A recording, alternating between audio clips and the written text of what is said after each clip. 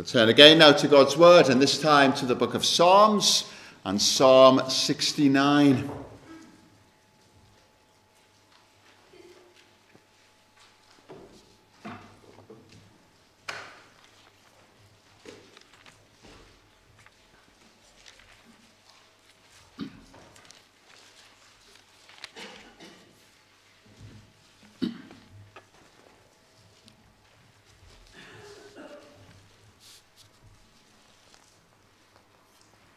Psalm 69 and verses 13 to 18.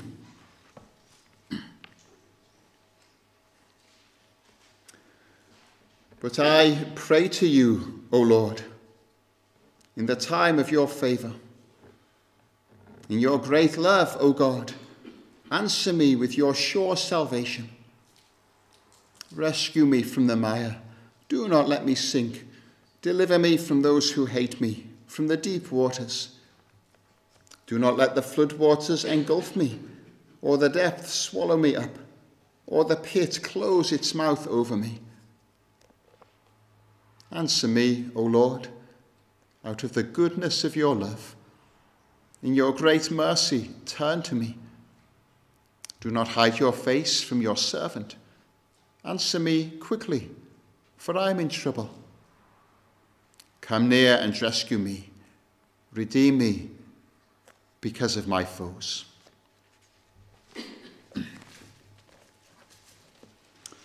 We are spending a few weeks in this psalm, Psalm 69, and are thinking about the Lord's people passing through deep waters. The Lord's people passing through deep waters. And that picture is one which is both powerful and realistic. When we think about some of the experiences that we pass through in our lives, both as a church and as those who make up the church. Most of the Lord's people, when they hear about passing through deep waters, can nod their heads in a knowing way and say, yes, I know at least something of what it is to pass through deep waters. That was certainly David's experience as he wrote this psalm. A couple of weeks ago, we looked at the opening few verses of the psalm, and the psalm begins with David saying, "Save me, O Lord, for the waters have come up to my neck. I sink in the miry depths where there is no foothold. I have come into the deep waters, the floods engulf me." And so this psalm speaks of David. And it speaks of other believers like David passing through deep waters. But as we go through this psalm, we are also, at the same time, thinking about how this psalm takes us to that one who is greater than David.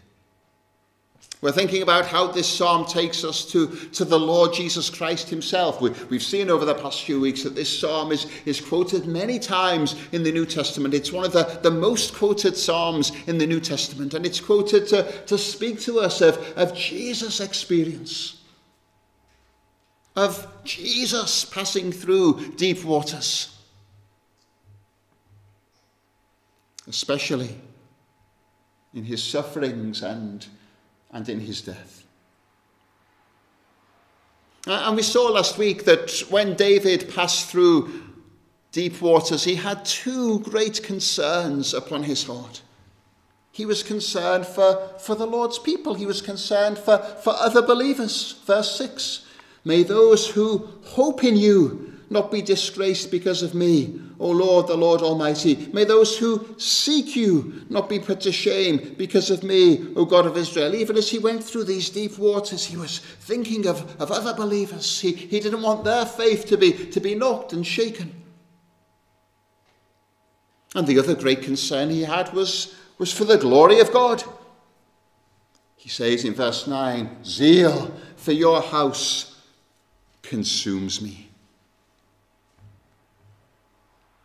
And we saw that the same was true for Jesus Christ, that he had these two great concerns.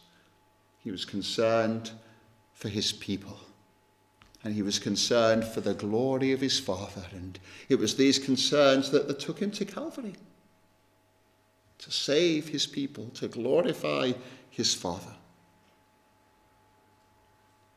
And those concerns for the good of the Lord's people, for the glory of God, should be found in all of those who belong to Jesus Christ and are saved by him.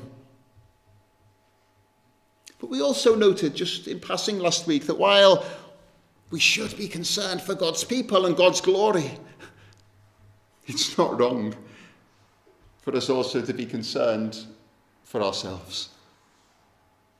The psalm begins with David praying for himself. Save me, O God, he says in verse 1.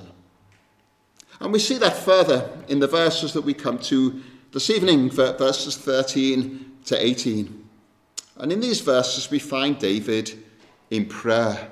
Now of course, that the whole of the psalm is a prayer. David is addressing God all the way through the psalm. But here in verse 13, he especially refers to the fact that he is praying here. But I pray to you, O Lord, he says in verse 13. And then in verses 13 to 18, he pours out his heart.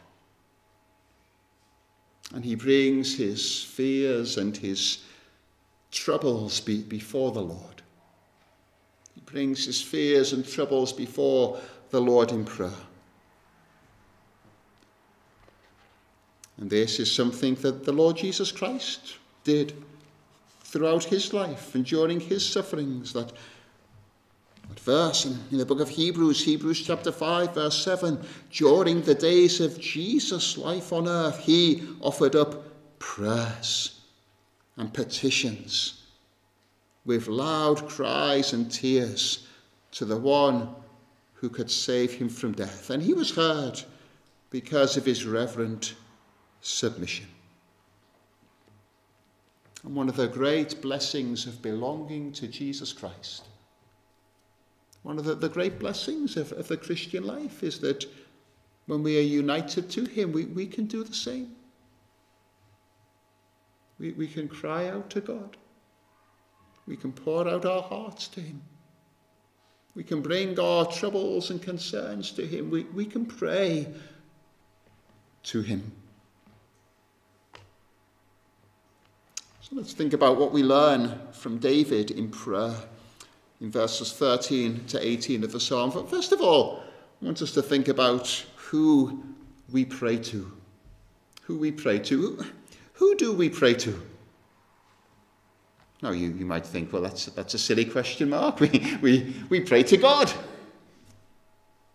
Well, yes. But who is the God that we pray to? When we pray to God, are we clear in our minds who it is that we are speaking to? Look at what David says in verse 13. He says, I pray to you, O Lord. I pray to you, O Lord. And Lord there is in capital letters, and as some of you will be aware, when in the Old Testament we have the word Lord in capital letters. It's the words Jehovah or Yahweh. It's the name by which God made himself known to Moses at the burning bush. It is, we could say, God's personal name. God's personal covenant name. That speaks of him having entered into a binding relationship with his people. David says, I pray to you, O Lord. When the Lord's people pray to him, they pray to one who is great and glorious, but also to one who has graciously entered into a relationship with them. who has graciously committed himself to save them and to work all things together for their good. And when you pray to the Lord, when you pray to him in deep waters, you pray to one who is committed to you, one who loves you, one who is for you. As David prays to the Lord his God here, he refers to God's favour and love and salvation. I pray to you, O Lord, in the time of your favour, in your great love, O God. Answer me with your sure salvation. And that's who the Lord's people pray to. One who has favoured them, one who has loved them, one who has saved them. We pray to the one who loved us and sent his Son to be the propitiation for our sins. And when we pray alone, when we pray together, we remind ourselves of who it is that we pray to. Yes, the Lord's people pray to a great and glorious God, but not a God who is distant or who is unconcerned, but the Lord God, the Lord who has entered into this relationship with them to be their God and they be his people.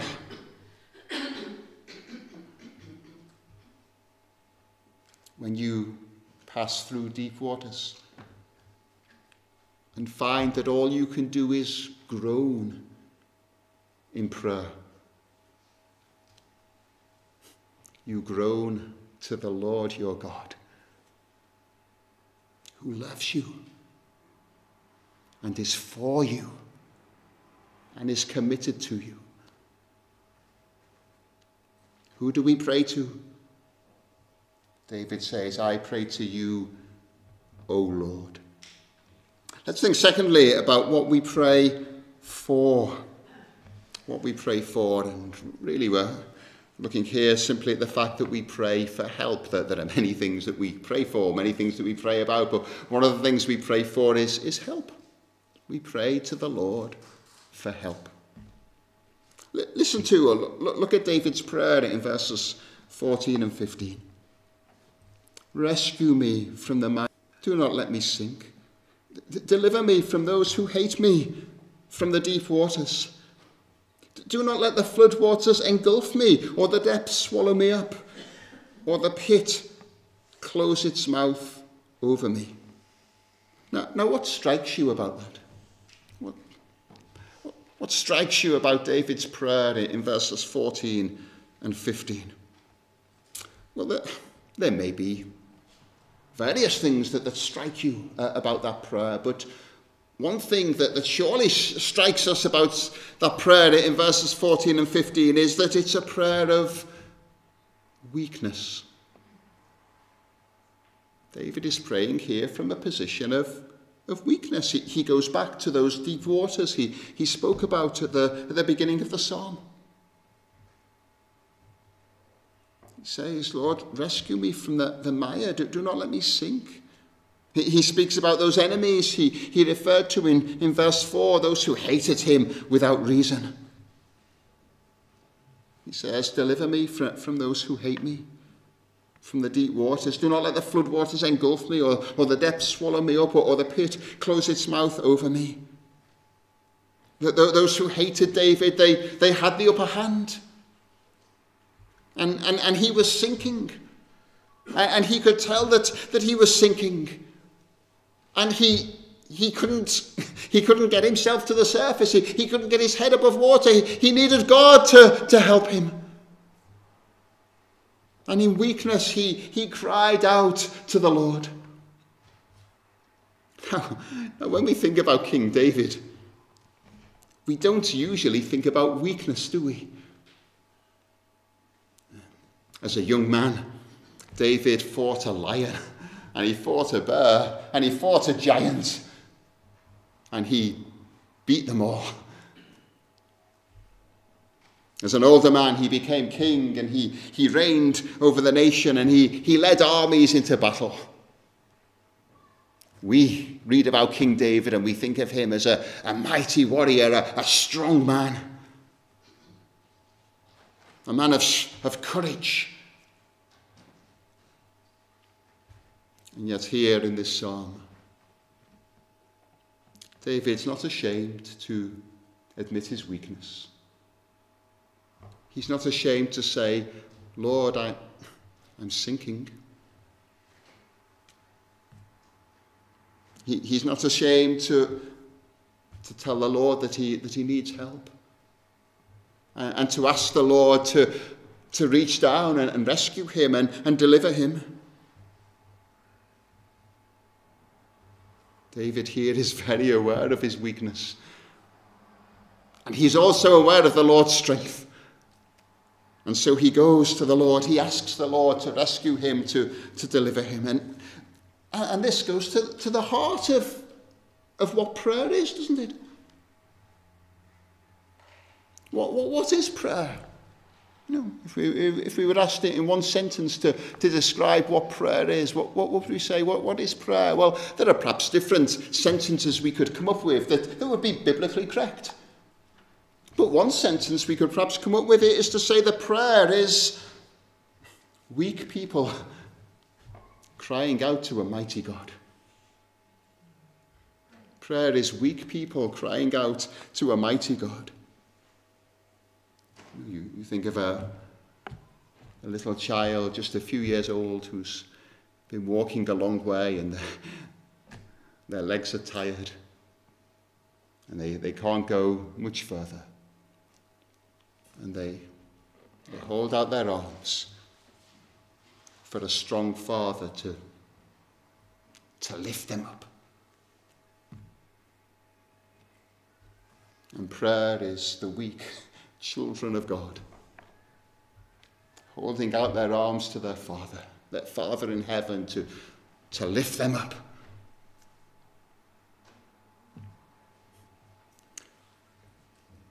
And this is where the Christian life begins. It begins with people seeing their sinfulness and their weakness, their inability to do anything about their sinfulness, and coming to God and saying, Lord, help me. Lord, save me. Lord, forgive me. And it's at this point that many people resist. Many people will not cry to God for salvation from sin and hell because they're not willing to admit that they're sinners. Or if they are willing to admit that they're sinners, they're not willing to admit that there's nothing that they can do about it. They're not willing to admit that they're weak. They're not willing to admit that they depend entirely upon God's grace and God's power. They're not willing to cast themselves upon a crucified Saviour.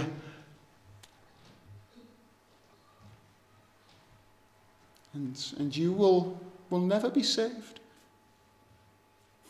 unless you admit your sin and your weakness and you go to God and say, God, have mercy on me, a sinner.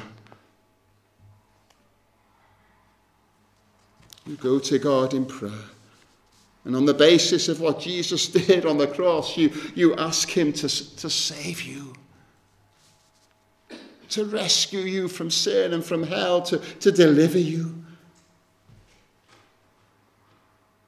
That's where the Christian life begins. In weakness, crying out to God for salvation. But that's how the Christian life continues.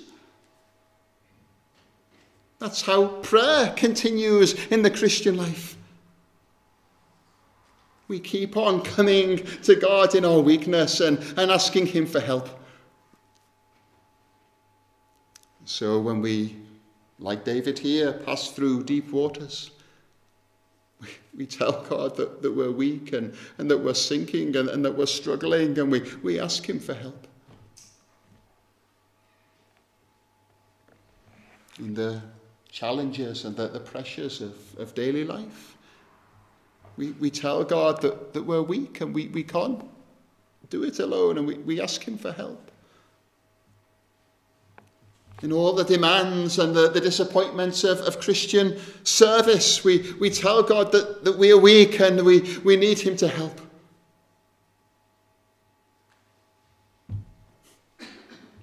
This is why, really,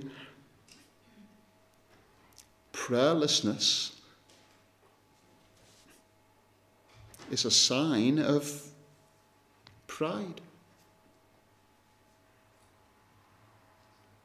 Because when we do not pray, what are we doing? When we do not pray, when we do not ask God for help, we in effect say to God, I don't need your help. I'm strong enough. I can manage. I can get by. I can do this myself. I don't need to ask you for help. That's what we're effectively doing, isn't it, when we fail to pray? Oh, but let's not be proud. Let's not be self-reliant. But let's day by day see our weakness and cry to God for help. So who we pray to the Lord. What we pray for in our weakness, we pray for help. Thirdly, let's think about how we pray. How we pray. Moving on to verses 16 to 18. Answer me, O Lord, out of the goodness of your love. In your great mercy, turn to me. Do not hide your face from your servant. Answer me quickly, for I am in trouble. Come near and rescue me. Redeem me because of my foes. In David's prayer here, we see something that is found in many of the Psalms, that's found in many of the prayers of the Bible. But I don't know, I wonder if it's something that's perhaps been lost. Something that churches perhaps have lost in the West in the 21st century. And it's this. David reasons with God as he prays. In other words, David does not just ask God for help, but he also gives God reasons to do this. He doesn't just ask God to help him, but he tells God why God should help him. You know, from time to time, the Christian Institute will send out letters, emails, whatever, asking us to write to our MP about a certain issue, perhaps a certain issue that's of particular interest to Christians, and they may say, look, there's this issue coming, and we'd advise that you write to the MP, and they'll tell us a bit about the issue, they'll tell us what the issue is, why it's important, why we should be concerned, and then they give some suggestions, that they give several arguments, reasons that we can use in writing to the MP. They'll say, pick out 2 or 3 of them and say to the MP, we're concerned about this legislation for this reason and that reason and the other reason. And that's the kind of thing David uses here as he prays. He brings reasons for God to do the things that he's asking for. So, let's look at it more closely. David asks God to work because of who God is. Verse 16. Answer me, O Lord, out of the goodness of your love. In your great mercy, turn to me. So David doesn't just say to the Lord, answer me, O Lord, turn to me. He says, answer me, O Lord, out of the goodness of your love. In your mercy, turn to me. Lord, come and help me because you are good, because you love me, because of your mercy. The love that David refers to here is God's covenant love. David's praying here, Lord, You have loved me. You have saved me. You have bound yourself to me. So help me now that I'm in a time of need. He prays, Lord, you're loving and merciful. So be faithful to your character and be loving and merciful to me at this time of need. He reminds himself of what God has said about himself in his word. And he uses that in prayer. And you and I, we can do the same. When we pray, we can reason with God on the basis of his character. So you can pray to God and say, Lord, I'm passing through deep waters. But Lord, I know that you love me. I know that you're good. I know that you're merciful. So come and help me, Lord. You can pray to God and say, Lord, I've got this decision to make and I don't know what to do.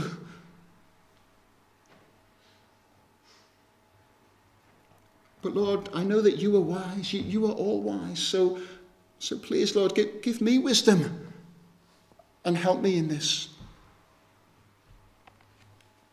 You can pray, Lord, I'm struggling with this person. You know how difficult I'm finding this person. And Lord, I know I need to be patient with them. And Lord, you are patient. You are so patient with me, Lord. So help me then to be patient with them.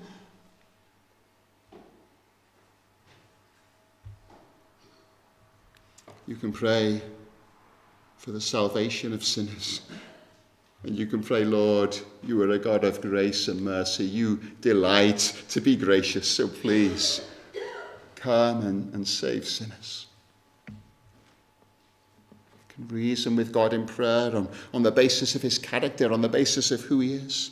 And then David asks God to work because of his relationship with God. Verse 17, do not hide your face from your servant.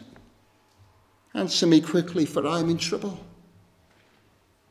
David says, Lord, I'm your servant. And you are good to your servant, so come and help me. If this evening you're a servant of God, you're a child of God, you have a strong reason that you can bring to God in prayer.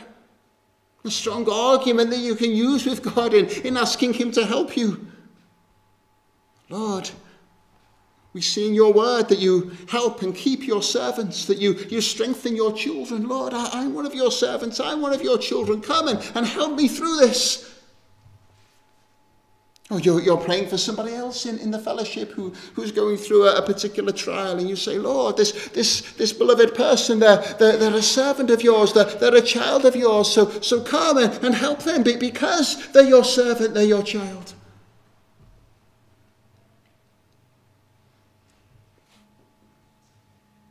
And then David asks God to do what he has promised to do. David was the king, the leader of God's people.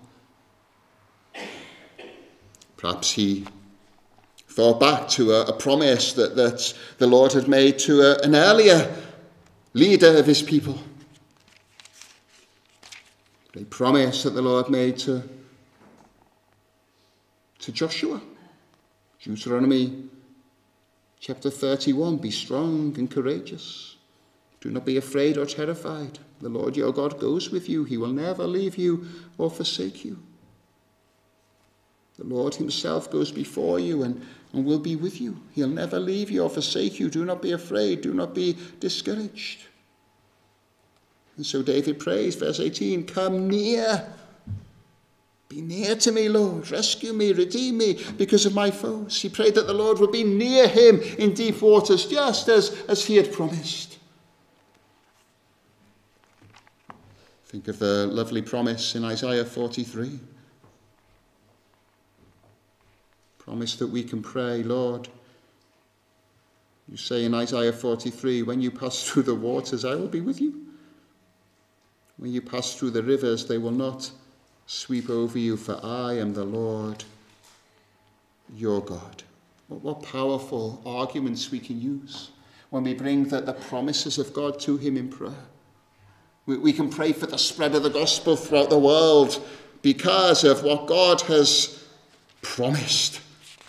Psalm 2 verse 8, he promises his son, ask of me, and I will make the nations your inheritance, the ends of the earth your possession. We pray for the salvation of souls because of what God has promised. Matthew chapter 1, you will give him the name Jesus because he will save his people from their sins. We pray that all things, even the hardest things, will work for the good of God's people because God has promised that all things will work together for good to those who love him and are called according to his purpose.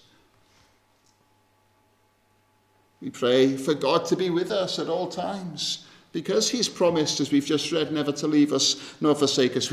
We pray for the return of Jesus Christ because God has promised. Because Jesus Christ says, behold, I come quickly. And so we pray, come, Lord Jesus. And so we have David here reasoning with the Lord. He's not just asking the Lord to do things, he's giving the Lord reasons that he should do things on the basis of God's character and on the basis of his relationship with God and on the basis of what God has promised. And when we know the Lord is our God, we can do the same. So we thought about who we pray to, the Lord, and what we pray for. We pray for help, and how we pray. We bring reasons to the Lord.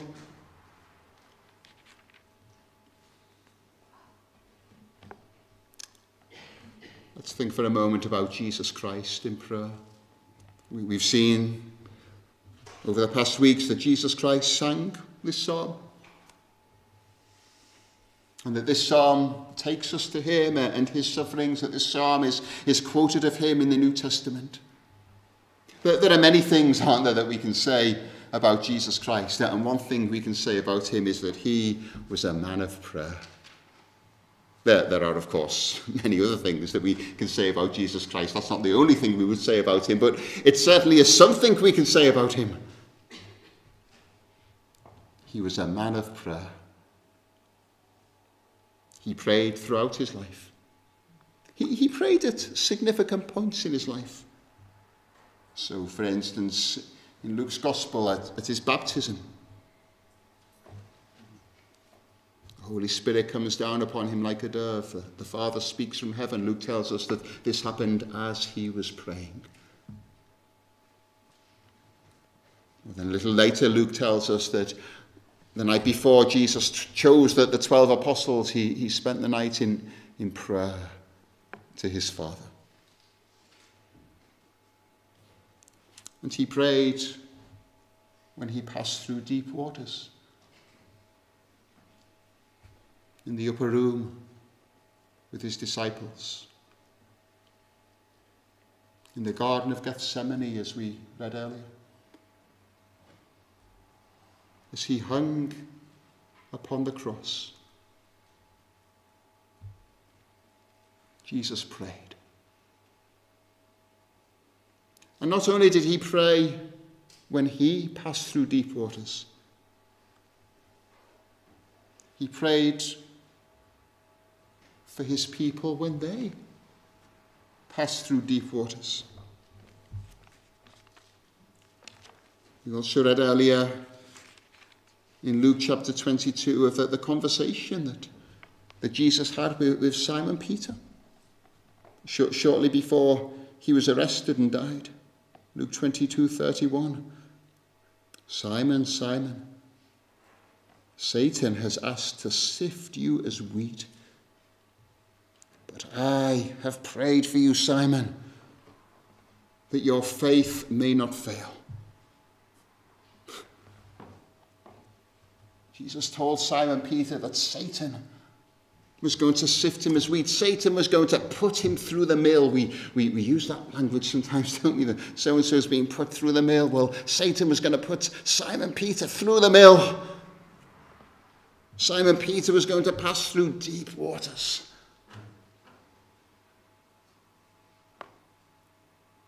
And Jesus said, "But I have prayed for you, Simon, that your faith may not fail." And it didn't, did it?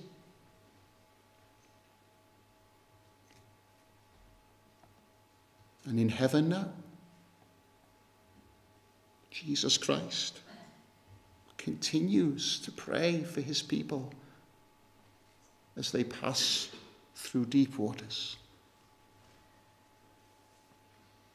As you pass through deep waters of different kinds at different times,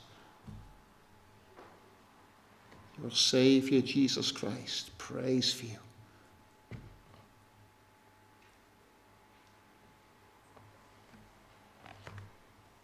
I have prayed for you, Simon, that your faith may not fail. And again, then this psalm shows us David. David in prayer, there's much we learn from him, but it takes us beyond David to the prayers of our great Saviour, Jesus Christ.